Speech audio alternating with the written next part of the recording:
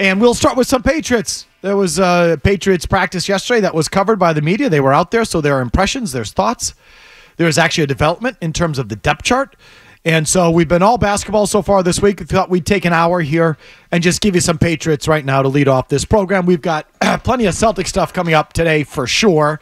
Patrick Beverley is going to be our guest at 3 o'clock. Love it. So, and again, that's always subject to change, but that's what's in the books, Patrick Beverley. If he shows up, I love it. Of the Milwaukee Bucks. And is he working for ESPN, Jimmy? No, Barstool. Oh, okay. There you go.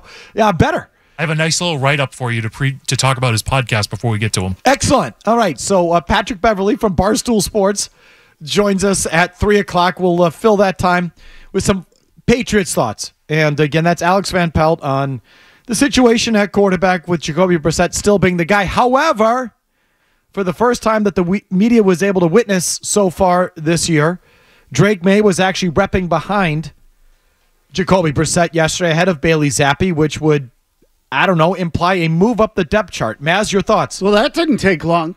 Well, that was pretty quick. They got him up to number 2 already. So let's see. That took what, like 3 weeks? Something like that? I don't remember when OTAs exactly began, so you're going to have to refresh my memory on that. But somewhere in that range, he went from number 3 on the depth chart to number 2. That was quick. That was quick, all because of the footwork. Got to get him on Dancing with the Stars next. Let's work on that. I sense some sarcasm. So let's see. At this pace, he'll be the starter by, let's say, it's June 6th. You know, they have a break in there. August 10th? Like something like that? What are you driving at with your tone, sir? It's dumb. It feels way too contrived, way too convenient. Like all of a sudden in 3 weeks, he's got the footwork problems nailed down and he's number 2 on the depth chart and he's ready to challenge for the starting job. If you're number 2, you're ready to challenge for the starting job. You're a heartbeat away. How's this a bad thing? Do you honestly think this kid's ready to be a starting quarterback in the NFL? No, but I think he's ready to be the backup, and it's further proof they're ready to get rid of Bailey Zappi, which I'm all for. I just think they're introducing more scrutiny. Basically, I don't want to say they're throwing him in the fire just yet, but if he's number 2 and Brissett plays poorly, then there's all the more reason to clamor for making him the starter. I think it's short-sighted. If I were them, I would have waited. I wouldn't have done it now. I'll tell you that. I'm kind of with Mazz. You might be surprised to learn. Sarcasm. I'm comfortable with them going slow. And I've talked about that before you even got in this spot where you sucked and had to take a quarterback 3 overall because you suck. And I've told you for years how I feel about that position and what I think the best way to go about it is. Not the only way, but the best way. And so this is not just about Drake Maye, as I have no earthly clue whether Drake Maye's ready, not ready, making progress or not making progress. I'll read you the reports from the guys that are down there. Doesn't sound like he's playing all that great. But that's not, it's really just based on that. It's this. I'm trying to be, consistent and to have some intellectual integrity about the whole thing. I'm comfortable with them going slow with Drake Maye. That makes me comfortable.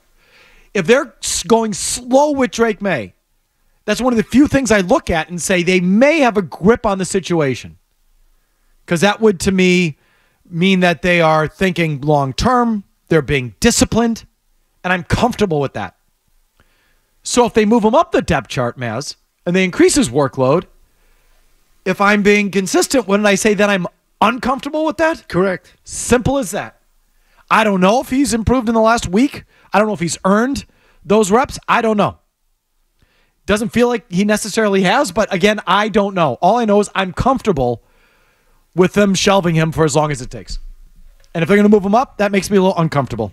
Just being consistent. What if he has wowed them? What if he is showing why he was the number 3 overall pick? And they said, you know what? This, combined with the fact that Bailey Zappi is strutting around here like the job should be his, let's give him second reps this week. I don't see the harm in it. I really don't. So, Murray, the thing I would push, there's a lot I would push back on, but the Bailey Zappi part really is irrelevant to me. I don't care if it's Bailey Zappi or pick any other guy you want.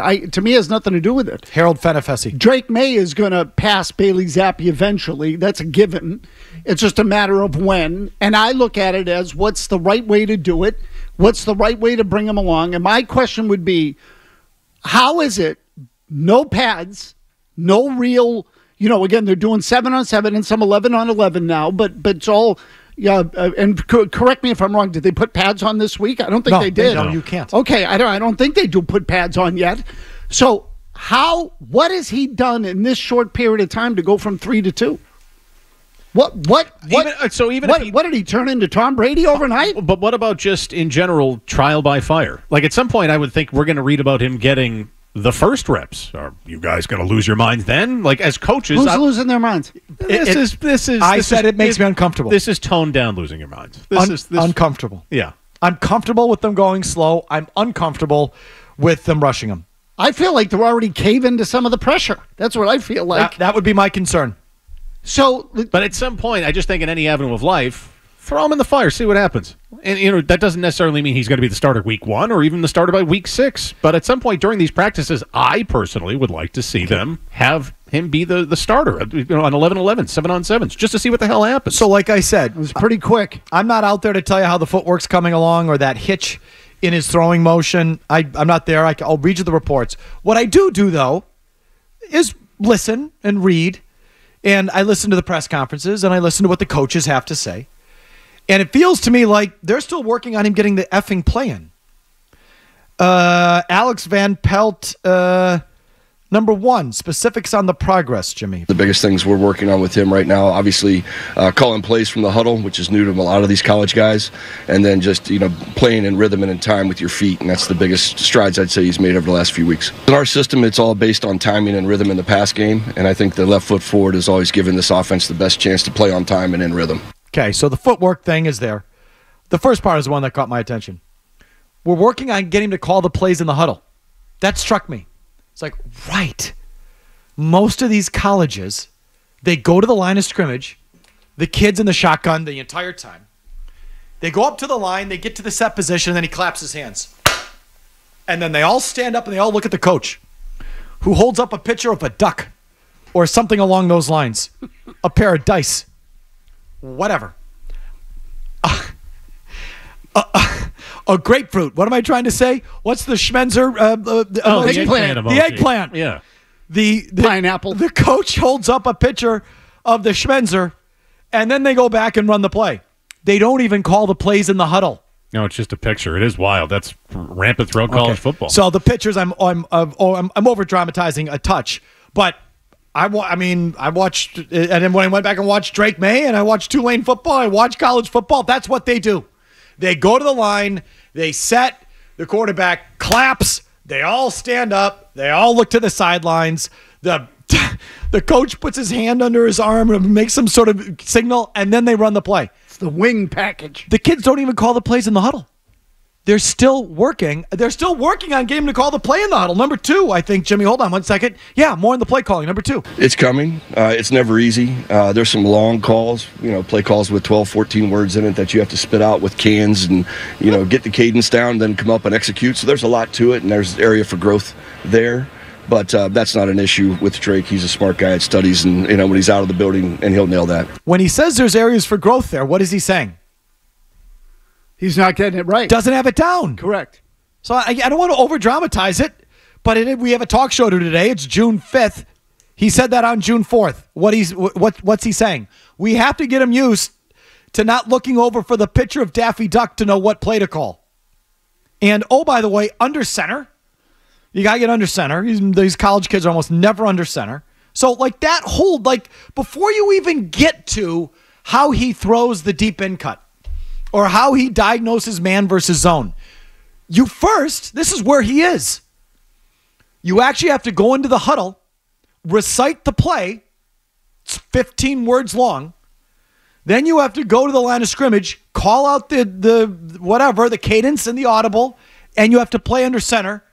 And we want the footwork to be a certain way, left foot front, or whatever the hell he said. Oh, his head's going to be spinning. There's no way. They're still at that stage. Get into the huddle, call the play, then get under center. Well, you don't think that's a good enough reason to make him number 2 on the depth chart? How could he possibly be moving up? My worry would be he was repping 3rd, and because we cover it so closely here, and it's we Boston being what we are, and the media here being what it is, and the Patriots being as important as they are, we cover it. Drake Maye's repping 3rd. Drake Maye's not picking up. Gerard Mayo says you earn your reps and you earn your place in the classroom. He's still third. What's wrong? So we do all that. Next thing you know, they show up the next practice and he's repping second. I don't know. I'm more comfortable with them just taking their time and ignore the noise.